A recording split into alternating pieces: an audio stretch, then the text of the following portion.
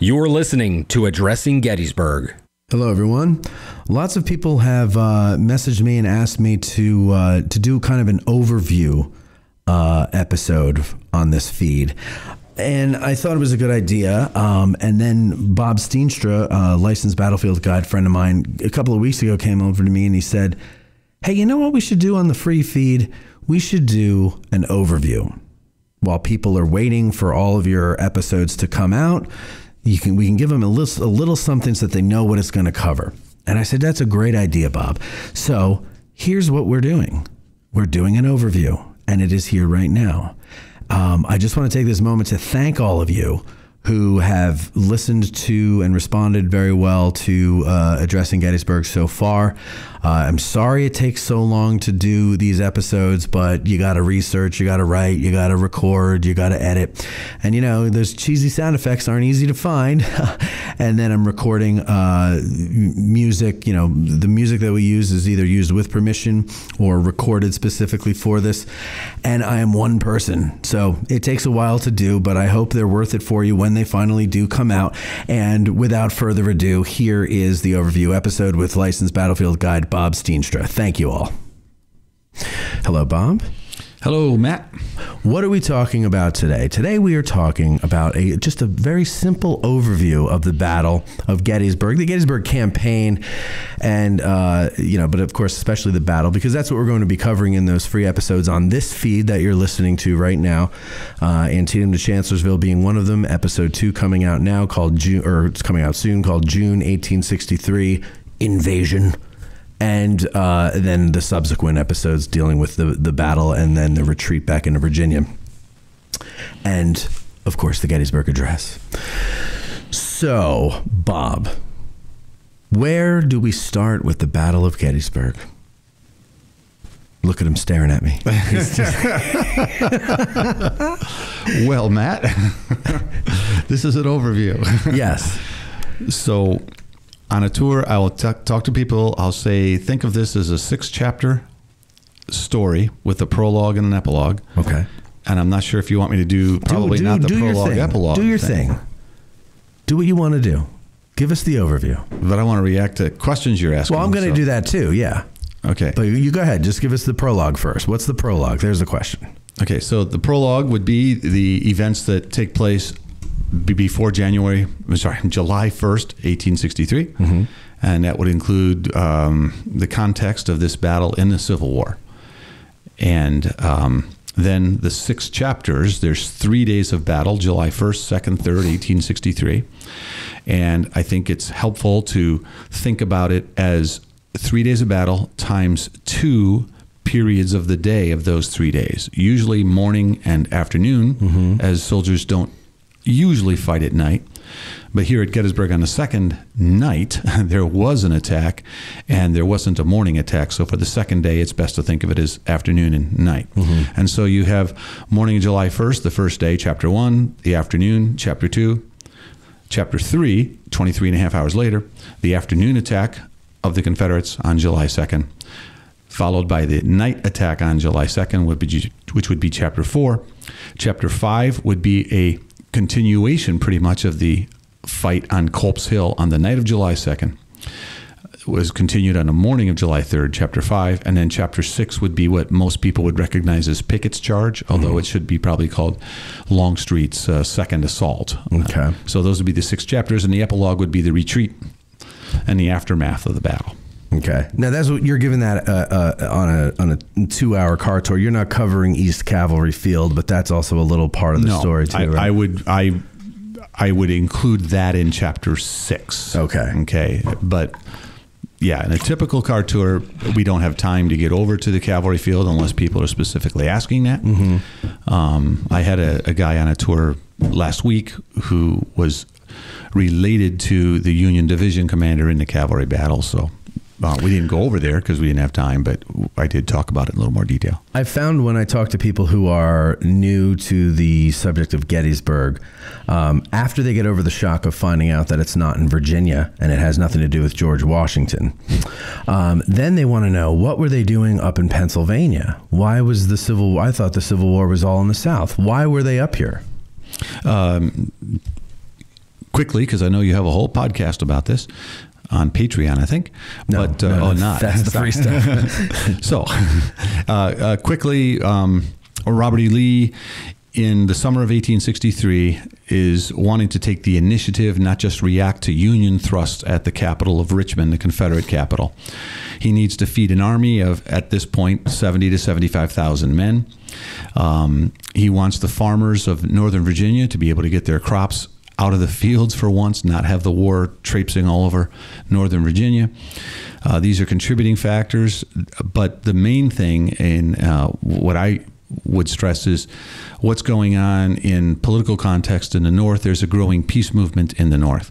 And Lee, by moving the war to the North, threatening Harrisburg, Pennsylvania, will draw the Union Army to him in Pennsylvania so that the battle can be fought on Pennsylvania soil while he's feeding his army and while he's taking the initiative. And when he wins, if he wins, of course he doesn't, but the hope is that there will be political fallout in the North encouraging this peace movement. And perhaps if the victory is of such a size, he might even be able to leave this battle in Pennsylvania somewhere, having negotiated a peace, or at least put enough pressure on the Union government that they will begin talking peace. Okay. So that's kind of the prologue. The Southerners moving up here towards Harrisburg. So when Lee slips away from the Rappahannock River, and we're not going to get into too much detail about the march north and everything, but when he slips away, Joseph Hooker is in command of the Union Army. What does Hooker do? How does he respond to Lee slipping away? Does he go chasing after him? Does he try to fight another battle? What goes on there? Well, after some hesitation, not certain what to do, but encouragement from the White House, from Lincoln, your objective is Lee and his army, he will start heading north to make up time, because Lee had gotten a head start. And he had to be wary of Lee pouncing on Washington from the northwest. So he's basically going to head due north from the Rappahannock River area, about halfway between Washington and Richmond in Northern Virginia, heading almost due north. Gettysburg is, 69 or so miles, almost due north, but not exactly, north-northwest of Washington, D.C. So he's going to take pretty much a straight shot up, while Lee is taking a little bit longer route to the west, using what in the north we call South Mountain, but in the south they would call the Blue Ridge, to shield his army as he heads towards Harrisburg. It'll be difficult for the North to go over the mountains and get to him, the Union. And so it's heading north and then kind of arcing towards the northeast, towards Harrisburg, Pennsylvania. Okay. And so Lee is then able to kind of just basically has Pennsylvania all to himself, right? Well, there are militia units there. There are basically has some northern forces. But as far as the Army of the Potomac, they're not there yet. Right. So he's pretty well free to do what he needs. So he's spread out. He's split up. He gets all. How do they actually get to Gettysburg, though? Well, 3 days before the battle, Robert E. Lee has spread his army out all north of Gettysburg. 5 days before the battle, actually, a small group of Confederate forces came through Gettysburg, get some food, and keep going. They're heading towards Harrisburg, 40 miles northeast. So, and at that point, Gettysburg isn't this big, important, momentous little town like we think of it today. Correct. Right. Correct. Okay. It's a nice town. Yeah, but I mean, the Confederates, when they come through Gettysburg, it's just because it's on the road to another objective. Correct. Yeah. Correct. Okay. The bait in the trap for Lee was Harrisburg. And of course, if you're a Confederate army heading towards Harrisburg, there's a lot of roads that come through Gettysburg. And so it's possible that there will be a battle fought there. And even before the campaign begins, Lee will at one point put his finger on a map at Gettysburg and say that a battle might be fought here. Okay. But it's not because it's a major military objective, other than roads come together here. Yeah, I mean, if you're a military person, you can look at Gettysburg on a map and figure we're probably going to end up there because all the roads funnel through it. Right. Okay. So 3 days before the battle, Robert E. Lee's army is all north of Gettysburg, northeast by about 30 miles in the York area, north by about 30 miles in the Carlisle area, and northwest about 26 miles in the Chambersburg area. So his army is dangerously spread getting food as they're heading towards Harrisburg, but Lee thought this was safe because he thought the Northern Army was further away yet. But on Sunday, June 28th, he will discover that the Union Army is in Frederick, Maryland, 35 miles south of Gettysburg, and they've changed commanders. Now George Meade has replaced Joseph Hooker. Lee, knowing Meade's cautiousness, believes he has enough time to get his army back together, and he will order his scattered army to reconcentrate, ordering them not to bring on an engagement until they're all back together. So from the northeast and from the north come the Second Corps, at least 2/3 of it, of the Confederate Army, what used to be commanded by Stonewall Jackson, down the York Road and basically down the Carlisle Road, but they're also going to come over and actually come in from the Harrisburg Road is Early's division. And from the northwest, the other 2 corps, A.P. Hill's Corps in the lead, that's the newly formed 3rd Corps, and behind them, James Longstreet's 1st Corps. Okay. So all roads lead to Gettysburg. The Southerners are north of the town. They need to get back together. So from the north, northwest, and northeast, on those roads coming from those directions, comes Lee's Miserables. They called themselves this because Victor Hugo's 1862 novel Les Miserables was the rage. Everyone's reading it, and in English it looks funny. Lee's Miserables. Okay. So then July 1st occurs, first day of the battle. How does this happen? They obviously don't decide, okay, we'll meet you at Gettysburg and have a fight. How does it come about? Right. So the Confederates are nearing Gettysburg. They're about a day's march away. In fact, some Confederate soldiers the day before the battle, Tuesday, June 30th, a brigade of Confederates commanded by J. Johnson Pettigrew are ordered to go on a reconnaissance in force to the town and maybe get some shoes, because there's infantrymen and they're always looking for shoes.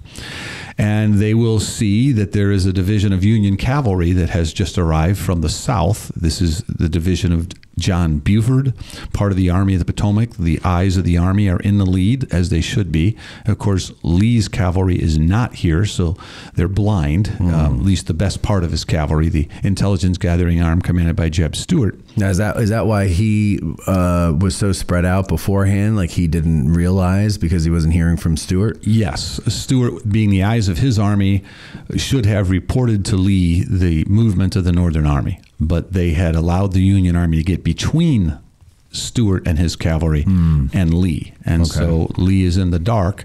Stuart isn't in the dark, but he can't get the message to Lee. And this is why Lee was surprised on that Sunday to find out that the Union Army was 35 miles away. So as they're approaching Gettysburg on June 30th, the day before, they're expecting to find nothing but local militiamen, perhaps like they were encountering 5 days earlier, but they will see a Union cavalry division. There's not going to be shots fired in anger or anything. The two sides are going to look at each other from a distance, ascertain their relative strengths, and following orders, J. Johnson Pettigrew goes back and reports to his division commander, Harry Heath, that there was a division of Union cavalry in the town, and he couldn't go into the town to get the shoes. That's on June 30th. That was on June 30th. Okay. So the next morning, the Confederates are going to come back, but it's not Pettigrew's men. It's still the same division, Harry Heath's, but it's General Archer's and General Davis's brigades that are marching down the road the next morning. And they, again, are expecting nothing but local militia when, here we are at the battle, Wednesday, July 1st, around 7:30 or so in the morning, the lead elements of the Confederates marching down the Chambersburg Pike will be fired upon by Buford's cavalry, and the fight has begun.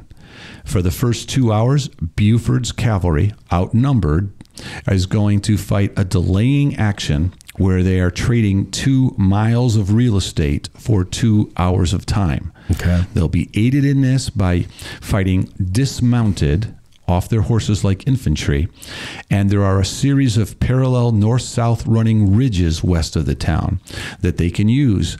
So they're fighting on one, As the Confederates get close, they will run back to the other side, the protected side of the ridge, the east side, jump on their horses, gallop to the next ridge. And in doing this, they are going to buy about 2 hours. About 2 hours later, 9:30-ish, maybe 9:45, they've fallen back to McPherson's Ridge, where if you've been here before, you know the statue of John Reynolds and John Buford are, and the West End Guide Station. It's kind of the beginning of the national park where you begin to see monuments if you're coming from the Northwest into the town.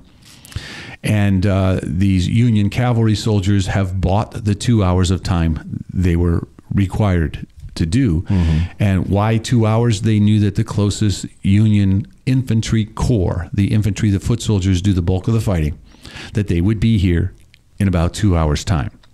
And so sure enough, pretty much on schedule, this is John Reynolds's First Corps of the Union Army, and they will take over the fight for the cavalry. The cavalry of Buford then will go protect the flanks and begin doing what they normally do, intelligence gathering arm.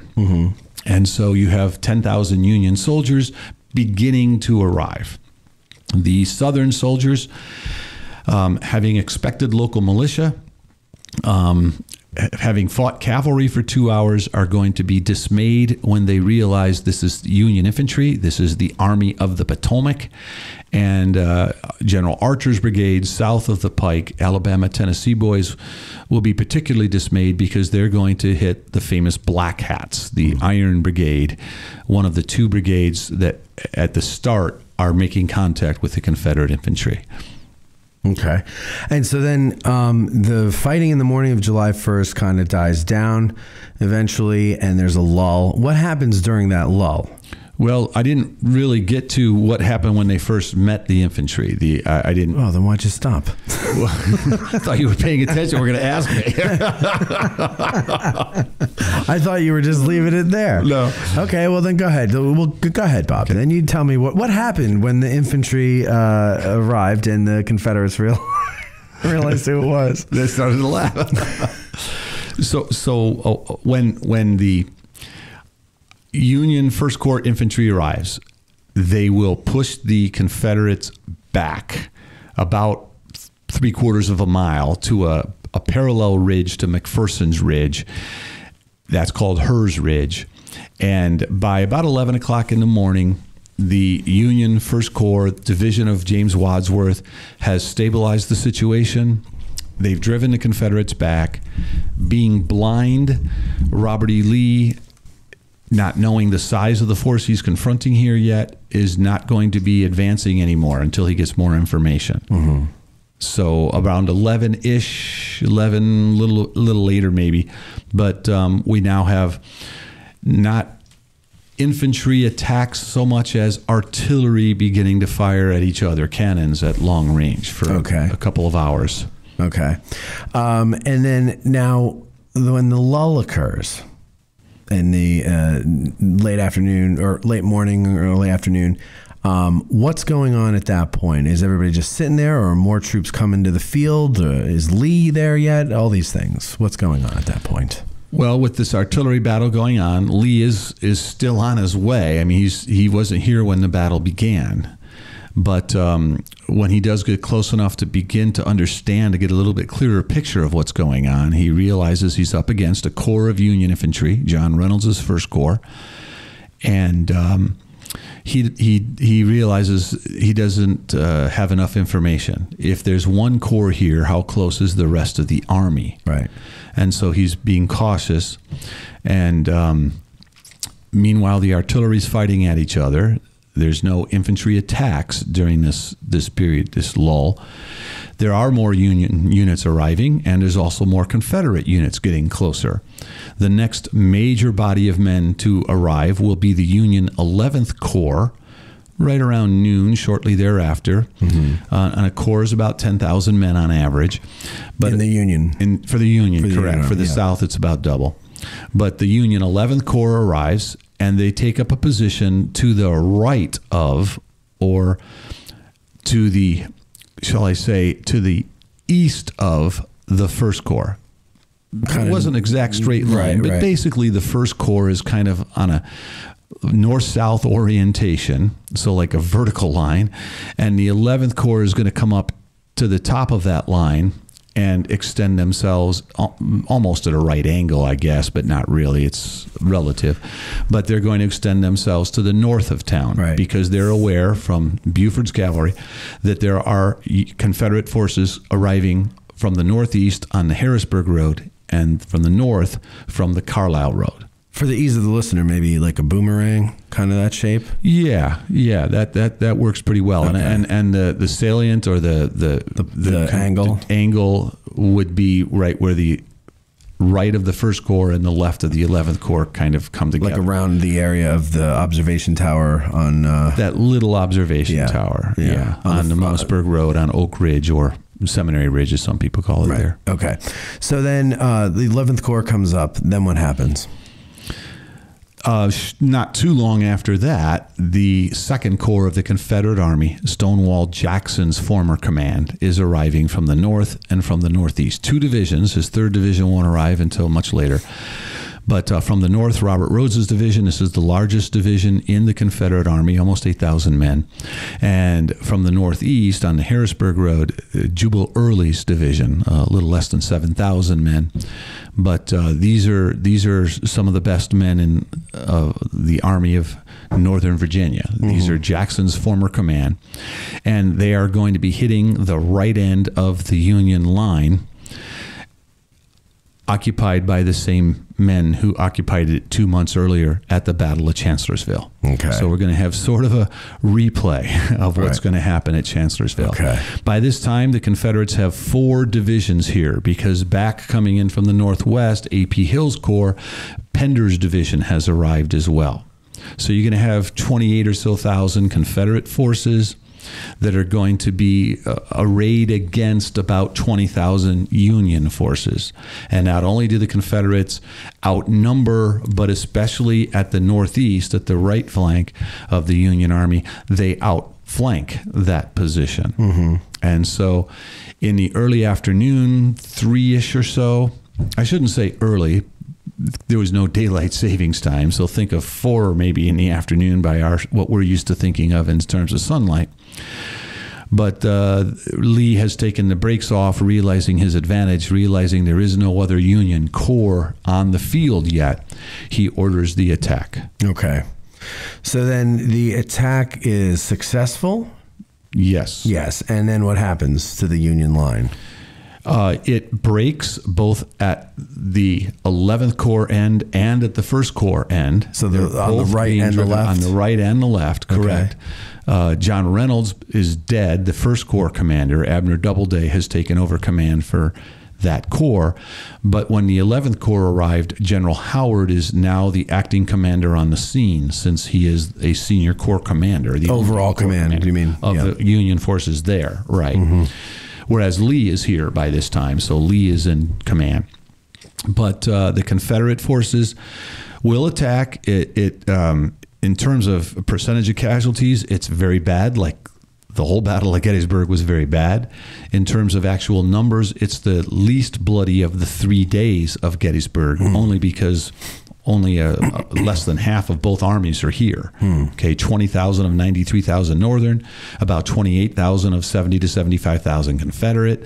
Yeah, so the numbers are going to be less, but proportionally still very bad. Right. But they will capture the position that the North was occupying north of the town and west of the town.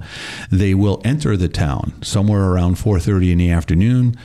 They are in the town of Gettysburg, just entering the town of Gettysburg. There's still going to be fighting going on in the street for a while, but basically what's happening is the Union forces are retreating through the town of Gettysburg to get to a hill just south of it where Union artillery had been placed by General Howard, Cemetery Hill, a very good artillery position.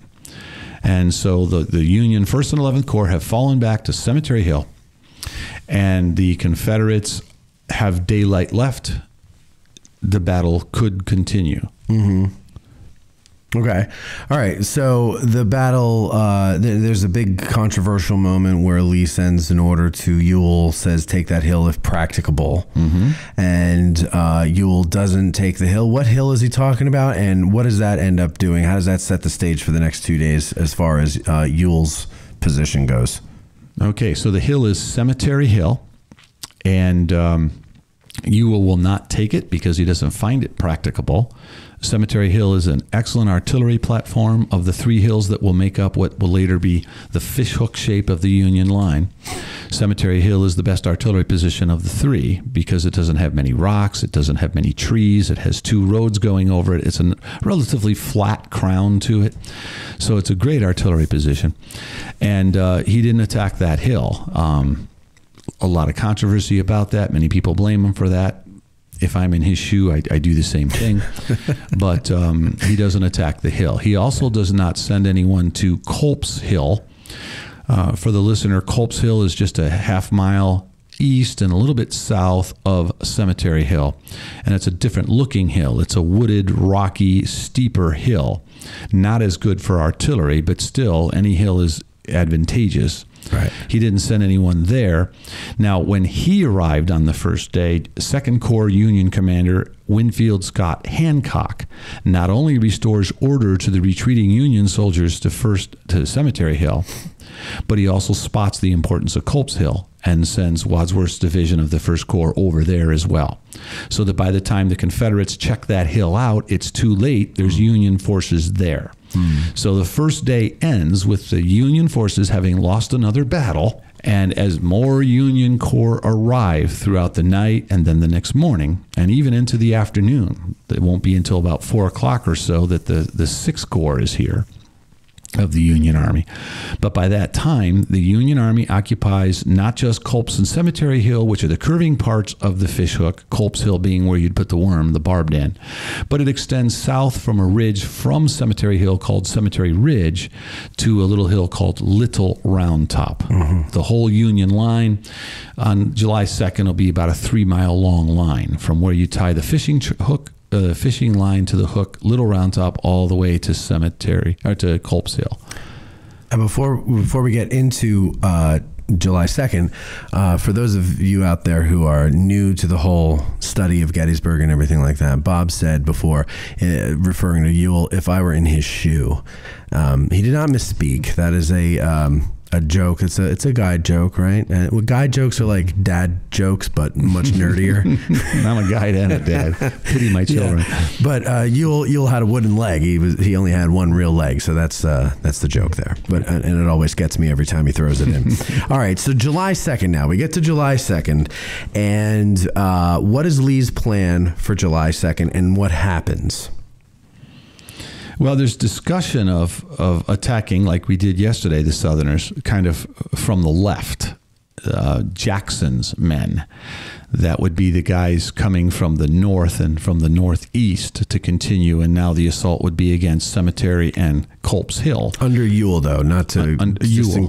Yeah, Jackson's former corps. I'm glad you said that. Right. I misspoke. Don't want to confuse people. Jackson is dead by this point. Yes. And buried in 2 places. Anyway, so that's under some discussion, but there's a problem for Lee. This Richard Ewell is not as aggressive as Stonewall Jackson, and so Lee is going to instead turn to James Longstreet, his only veteran corps commander. Okay. His old warhorse, as Lee would call him. So Longstreet's going to launch the main attack, but that's going to come from the southwest. And it's going to come from the Confederate right. So if you're a boxer, think of Robert E. Lee going to hit with a right. What do you call it? Right hook? Yeah, right hook. But you want to confuse the Yankees and not let them know exactly where the attack is coming from. And you don't want the Northerners to shift men to stop the main attack. So you make a fake with your left. Right, okay. Okay, and so Richard Ewell's 2nd Corps, his role in this is to make a demonstration against Culp's and Cemetery Hill, which, Lee had considered as his main attack, but is not going to do it, to keep those men on Cemetery and Culp's Hill, those Union men, in place. The main attack's coming from Longstreet. It's going to take Longstreet a long time to get his men into position to attack. Not until about 4 o'clock in the afternoon of the second day does the Army of Northern Virginia begin to advance again against the Union position. Mm-hmm. Okay. And that's the main attack. They were supposed to get around the left end of the Union line or the south end of the Union line, wherever that may be. They thought they knew where it was when they started out, but it wasn't there. Okay. And to get into their rear, the North has only 2 roads left behind their lines. Of the 10 roads coming into Gettysburg, they lost 8 of them on the first day. Mm-hmm. And if you can cut off the road that heads due north into Gettysburg or out of Gettysburg, it's called the Taneytown Road, then you're going to cut off one of the few avenues of escape for the Army of the Potomac and make supply very difficult for them. Mm-hmm. So they're hopefully going to get into the Union rear, cut off that road, and just, in Civil War parlance, it would be called rolling up the flank. You're making the Union line dissolve from the end, like a domino effect. Yeah, like a domino effect. And this is what happened two months earlier at the Battle of Chancellorsville. What happened the day before? It happened the day before by accident of the way the roads came in. Right. Not the only difference, but a major difference here is it's going to be the Union left that'll get rolled up, not as in yesterday in a Chancellorsville, mm-hmm. the right. And the attacker is not Stonewall Jackson or even Jackson's former command. It's James Longstreet, okay, who is a very good general, but he's more defensive minded, and he is somewhat slow to get into position to make this attack. There's some good reasons for him to be so slow, and there's some bad reasons. And one of your later podcasts, I'm sure, will be talking about all this. It's fascinating. Mm-hmm. But it won't be until 23 and a half hours after the end of fighting on the first day that the second day's main attack is going to begin. And there we have the bloodiest part of the battle. You've got places that have earned their pages in American history as being some of the bloodiest spots anywhere in American history. Yeah. Little Round Top, the Devil's Den, the Wheat Field, the Peach Orchard, the Emmitsburg Road. As in order of attack, they are coming under attack in the next 3 hours, what Longstreet calls the finest 3 hours of fighting ever done by any men on any battlefield. Think outside the bus and let Getty's Bike Tours show you the only way to truly experience Gettysburg. There's a reason why Getty's Bike Tours is the longest running bicycle tour company in Gettysburg, and that's because they put the customer's experience at the top of their list of priorities. Follow a licensed battlefield guide through some of the most legendary ground in American history. There's a tour route for everyone, from the newbie to the hardcore history buff. So go to gettysbike.com or call 717-752-7752 and book your reservation today. Mention Addressing Gettysburg and receive 10% off your tour. That's gettysbike.com or 717-752-7752.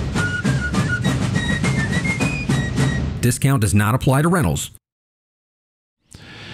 By the end of that 3 hours, the sun will set at 7:30, just at the end of this 3 hours, and this would be chapter 3. The fish hook is still intact, barely, but it's intact. But ground west of the fish hook that Union 3rd Corps Commander Daniel Sickles had advanced to, not necessarily obeying orders, a V-shaped line in front of the fish hook. He was supposed to be the bottom part or the south part of the fish hook, including everything from Little Round Top about a mile north to where today the big White Domed Pennsylvania monument sets, for your listeners who have been here before. Rather than occupy that position, Sickles, before the battle began, moved forward to occupy a V-shaped line, the center of which, the Peach Orchard, is 3/4 of a mile west of where he was supposed to be. The left or south end of that V-shaped line was only about 550 or so yards from where they were supposed to be. They were supposed to be at Little Round Top, but now they're at a pile of boulders called the Devil's Den. In between the left end of the V-shaped line, the Devil's Den, and the center part, the peach orchard, is Mr. Rose's wheat field. And then the V will bend back towards the Union fishhook along the Emmitsburg Road, as General Sickles put Humphrey's division of his corps along that road. Okay. So by the end of the day on July 2nd, the Southerners have captured the V-shaped line that Sickles had moved forward to without being ordered to. Mm-hmm. But the fishhook still holds, and it's the bloodiest part of the battle. Okay, and then so that all occurs, and you mentioned before that Ewell is to demonstrate over on the right, around Culp's Hill. The Union right. The Union right, I'm sorry, yeah. Does Ewell do that? What comes of that whole? Well, an artillery demonstration is going to take place within a half hour or so after Longstreet's artillery opened fire. So it seems like there was some coordination there. Mm-hmm. But the Confederate artillery positions are not very good, not numerous at all, just one. And that's not really going to be enough to hold the Union 12th Corps in place around Culp's Hill. That was the intent of this demonstration. And so the 12th Corps is being taken off of the barbed end of the fishhook and sent over to stop the main attack, Longstreet's attack from the afternoon. Mm-hmm. Now, not all those 12th Corps soldiers made it. Some did, some were helpful. But the point is, the demonstration or the fake against the Union left doesn't do its job in holding the 12th Corps. Union right. The Union right, sorry. Yep. Thank you. Doesn't do its job of holding the 12th Corps in position, which means that when Ewell, the Confederate 2nd Corps commander, finally does advance his infantry, the sun has already set, just barely, mm-hmm. but the sun has set and the darkness is setting in. But what is happening is there's an opportunity now because most of the 12th Corps is no longer up on Culp's Hill. Right. One brigade, General George Sears Green's brigade, roughly 1,300 New Yorkers, was still up there, as well as the Iron Brigade and parts of Wadsworth's division of the 1st Corps. But most of the men defending Culp's Hill are no longer there. And Ewell's orders from Lee had been to demonstrate against those hills, but to turn it into an attack if an opportunity presented itself, which of course it did. Mm-hmm. And so for a few hours on the night of July 2nd at Culp's Hill, 3 Confederate brigades are trying to seize that hill. At the outset, they outnumbered the Union forces by quite a bit, but using the advantage of interior lines, the inside of the fishhook, other Union Corps are going to be able to send help to Culp's Hill, to General Slocum's area, including even one regiment from Hancock on the other side of the straight part of the Union fishhook on Cemetery Ridge. But primarily, regiments are coming from closer Cemetery Hill, as Howard is sending men over there.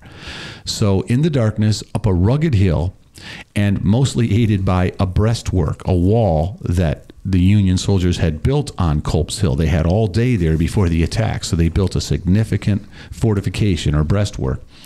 The Confederates will capture a large part of Culp's Hill, but not all of it.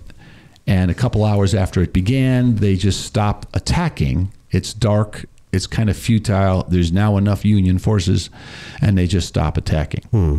Now, while that attack was going on, Ewell, the Confederate 2nd Corps commander, also made a demonstration turned into an actual attack against the east side of Cemetery Hill.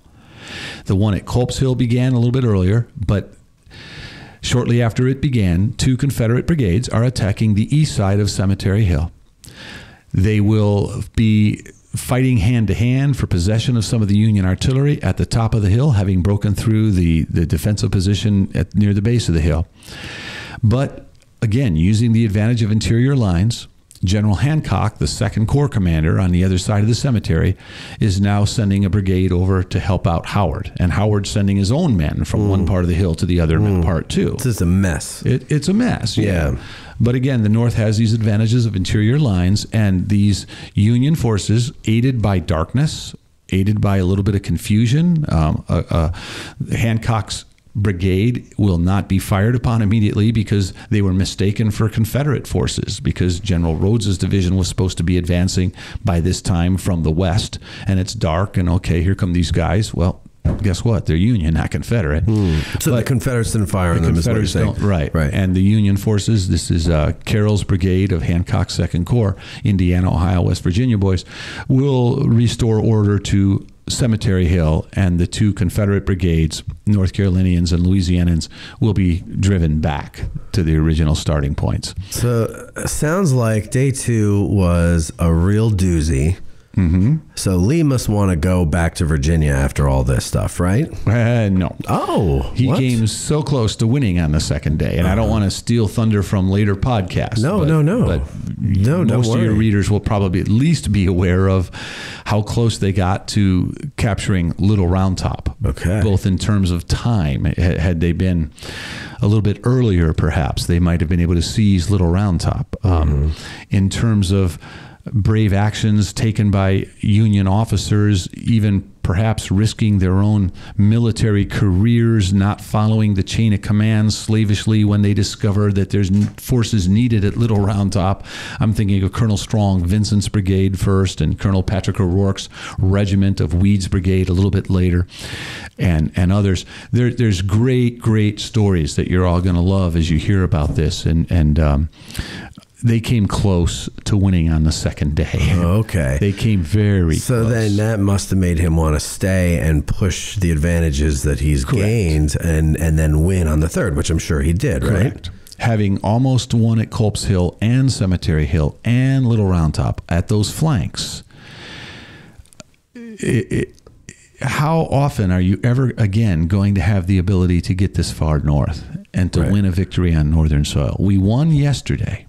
It wasn't big enough, but we won yesterday, and we almost won today.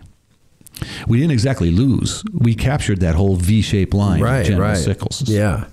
And the bloodshed was incredible on the second day. The second day was the bloodiest day of the Battle of Gettysburg, the second bloodiest day in American history. And so we have a fresh division that we haven't used yet. George E. Pickett's division, the last of Longstreet's divisions. It wasn't used at all on July 2nd. And so the temptation was there to stay. I don't even think it was a temptation. I don't think there's anything in Robert E. Lee's nature that will make him want to leave, not after the 2 days we've had here. Right. And so we will fight again tomorrow on July 3rd. Okay. So what is the plan then for July 3rd? Well, again, at first, Lee is contemplating a resumption of the attacks of July 2nd, the flanks. And while he's discussing this with Longstreet, who is resisting because, oh my God, what they did yesterday and the kind of opposition they encountered and the number of casualties they took at the Devil's Den, the wheat field, the beech orchard, Little Round Top. Longstreet is not in favor of this at all, but they can hear and become aware of the fight at Culp's Hill has erupted again early in the morning, perhaps as early as 4 o'clock. Now, if you think, well, how can they even see? Remember, there's no daylight savings time. So as soon as it begins to get a little light, the fight erupts at Culp's Hill. Who starts the fight on the second? Is it the Union at Culp's Hill? Is it the Union or the Confederates? I'm not sure that I know. In my mind, I see, and I'm sure there's people who do know, and please Instagram Matt. He loves that, and he'll have you as a guest. Yeah. Charlie Fennell will be a later guest, so that would be a great question to ask of Charlie. I've already got a couple of episodes from last summer in the can with Charlie that I'm going to put out. Awesome. So to answer, in my mind, this is speculation. I see some sleepy-eyed Union soldier behind a breastwork who heard a snap of a twig and fires at it, and then everyone begins shooting again. Although the Confederates had intended and do intend to attack. But so the Union brings it on beforehand.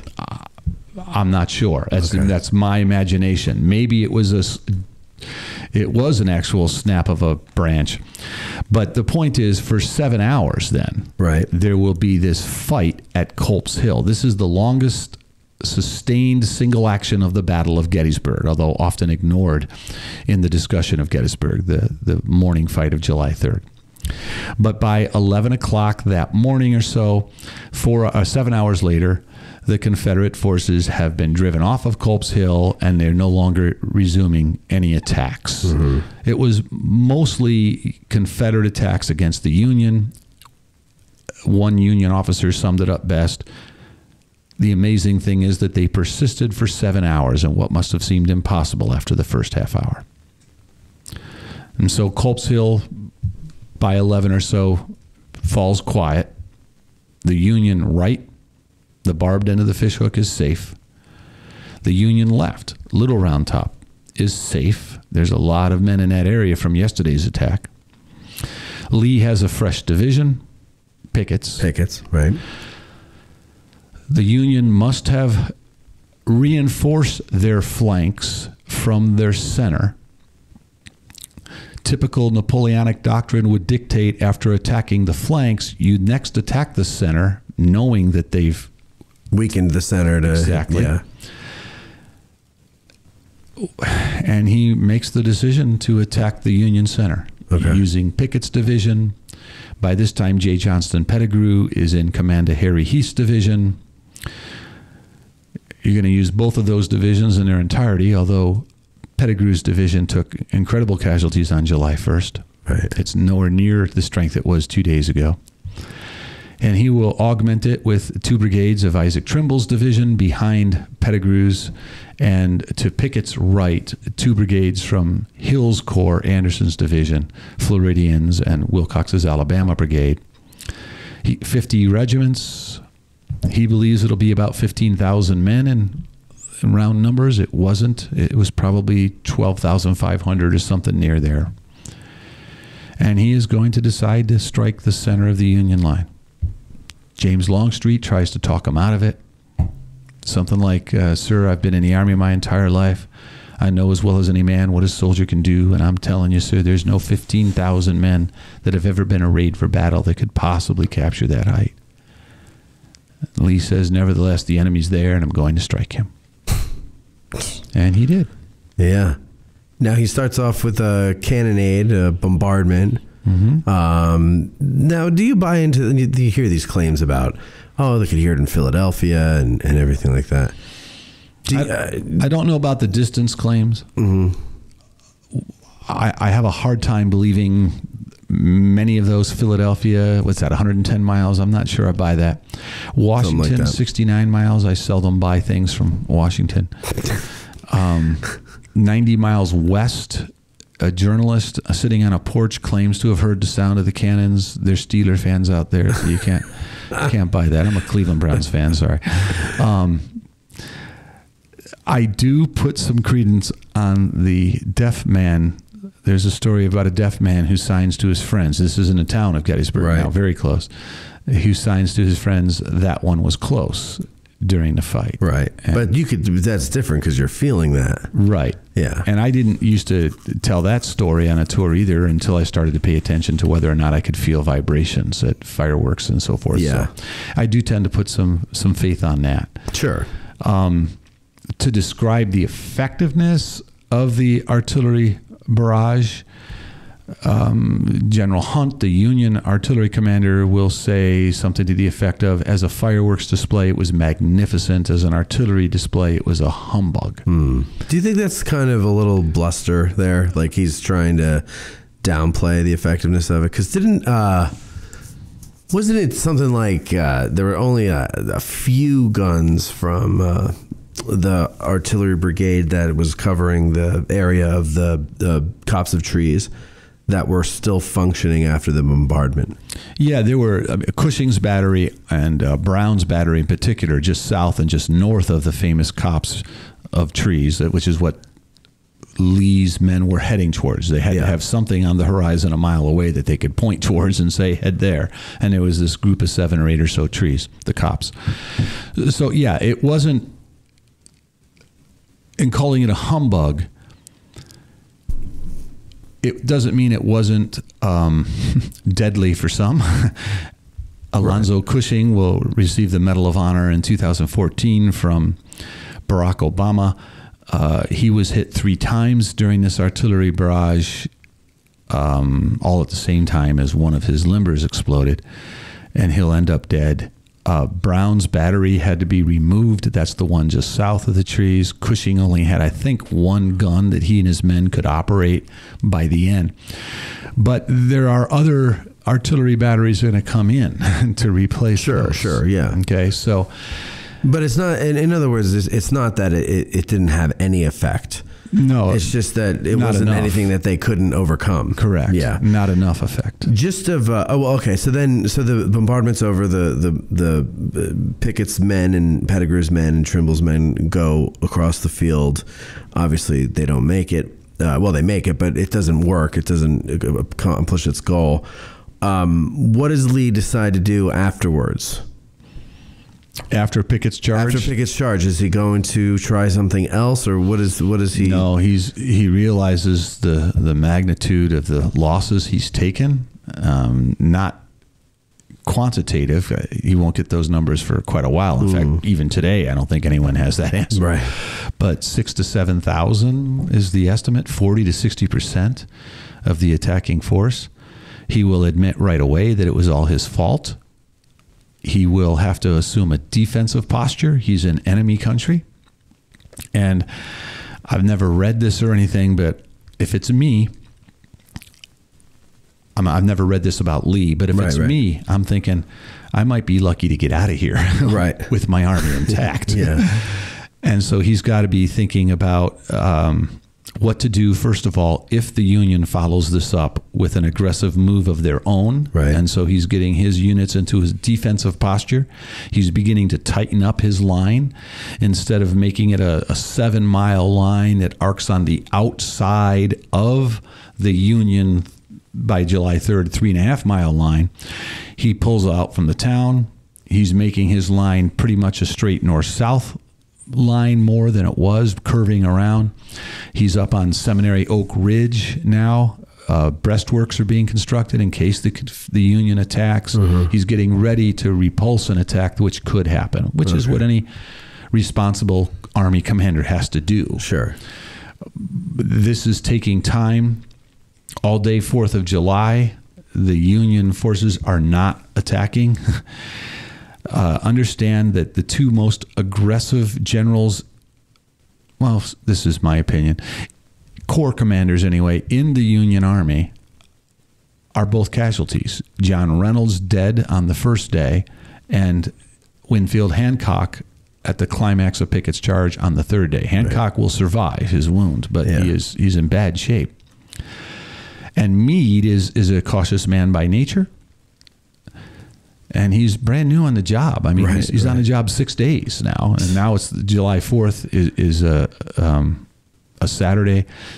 It's been a week now since he's been in command, and he just did something no other Union commander had done. Beat Robert E. Lee, and he's taken. Well, the numbers there are easier to pin down. 23,000 casualties in the last 3 days.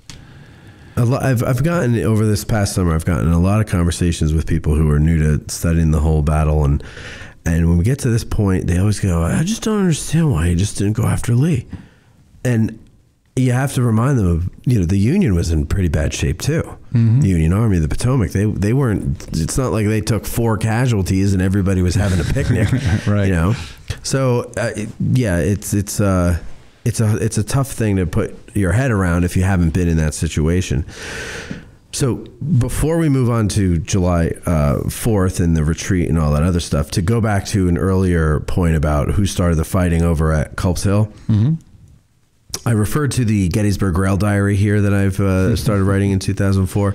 This is, let's see, it says, Alpheus Williams, acting 12th Corps commander, had enough light to see shadowy figures on the Confederate line and ordered Lieutenant Muhlenberg, the 12th Corps artillery commander, to open fire at Culp's Hill. After 15 minutes or so, Union troops were supposed to spring into action, but it was Johnson's rebels who acted first. Okay. So there. So it sounds like artillery. So artillery opened it up, and then the infantry. Because they saw shadowy figures. Yeah. And this would be from Trudeau? That was from Trudeau, yeah. Okay. No, Andre Trudeau. Okay, so July 4th, Independence Day. Lee, is he still here in Gettysburg, or is he gone? What's going on July 4th? Both armies are still here. Okay. Lee is still here. During the daylight hours, the Confederates are in a defensive posture, ready to resist an attack if it comes. Of course, it didn't come. And any kind of skirmishing, pot shots going on, anything? At this point, I would imagine. Yeah, there's skirmishing and stuff. I can't. Right, but nothing huge. Just right. And they're basically, again, they're pulling out of the town. And in the town, Union skirmishers are entering now and occupying positions where Confederates had been, finding some of their own people that had been hiding for the last couple of days behind Confederate lines. But there's nothing major in terms of attacks. It's more the Confederates beginning to withdraw from the town and tightening up their line. And with nightfall will come a little bit of security. Now, it was a rainy day, and there was a big thunderstorm. And under the cover of the darkness and the storm, Lee will begin withdrawing on the night of the 4th of July. Okay. And his wagons are going out. The Chambersburg Pike, his able-bodied men will go later because they got to protect the rear, and they're going to be going out various roads, but a lot of them out the Hagerstown Road, Route 116 today, to the west-southwest. And, they begin their withdrawal. By the 14th of July, they will be safely across the Potomac River. But not without there's a moment there where it's kind of scary because the Potomac is swollen from all the rain and they can't cross it. So they have to. In more than a moment. It's more than a day, actually. Right. And the Union Army is arriving there, and before they accumulate enough forces, remember George Meade is a cautious commander by nature. Lee was able to slip his army across the river on the 14th of July. Before the Union could actually do anything. Before they actually did much. Yeah, there was some fighting. This is at Williamsport, right? Yeah, right. There was, and that's Williamsport. They do get across. There was further down the river. There was some skirmishing, obviously, and there were people who were going to die almost hourly, I think, visiting the telegram room of the War Department, waiting for news from George Meade about the fate of Lee and his army, knowing that the fate of the nation might hang in the balance. Right. Expecting a celebratory telegram announcing that they have captured Lee and the army. Lincoln will be disappointed by the telegram he reads announcing that we have driven the enemy from our soil. Lincoln will say something to the effect of, when will I find a commander who understands that Virginia is our soil, will be angry with Meade, write a letter to fire him, never send the letter, and doesn't fire Meade. He will stay in command the rest of the war. He just kind of vented his anger, and then later he'll say something to the effect of, how can I fire a man who's done so much for his country just because he didn't do a little bit more? And the war is going to go on. Another 21 months, it turns out, though Lincoln and Meade and Lee wouldn't have known it at that point. Right. There'll be just as much blood shed in the 21 months after Gettysburg as in the 27 months that preceded Gettysburg. But no single battle will shed as much blood as the estimates range between 44,000 and 51,000 casualties that fell in the 3 days at Gettysburg. What do you recommend a first-time visitor to Gettysburg do when they come here? Well, I'm going to say this, visit the cemetery, because it's very moving and it helps you to understand why what happened here was so important. And also contemplate the role that Lincoln played here, even though he wasn't at this battle, and the timelessness of his words in dedicating that cemetery as he challenges every generation of Americans to consider the great task remaining before us, that this kind of government based on an idea that all men are created equal, a government of the people, by the people, and for the people, should have a new birth of freedom. And each generation is challenged to work that out for themselves, how to keep that kind of government alive. Mm-hmm.